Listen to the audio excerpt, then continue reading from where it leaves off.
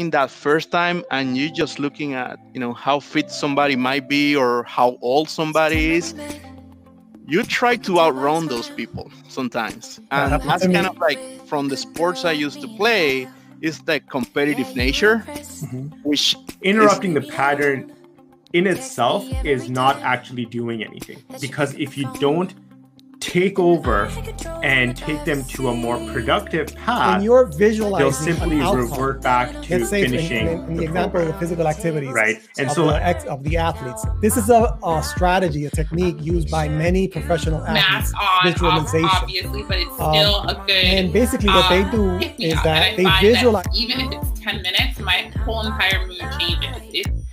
Your posture, you realize you do, I like to call a check-in with your body, right? You did all of these tools. What you're talking about, the pattern interrupt, is actually one of the framings and one of the tools that, came out of the models that Bandler. Raise your hand if you have one of your emojis.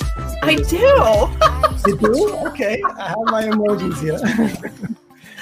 Okay. So, are you ready, Jennifer? Bernicia, you ready? With running, okay, so you join this community where, you may not realize other people are running. So, long story short, I'd lost a bunch of weight, was running, and when Jack passed and we were talking about forming the Happy Jack Fund, two of my friends came to me and they said, listen, we know you're busy with work. We want to do a 5K race in memory of Jack. And I was like, okay, great. I was like, I had no time to give to them. But when we write it down, October, I want to say it was really process it and get into a problem-solving mode. That also removes us from feeling like a victim. We're taking action, right?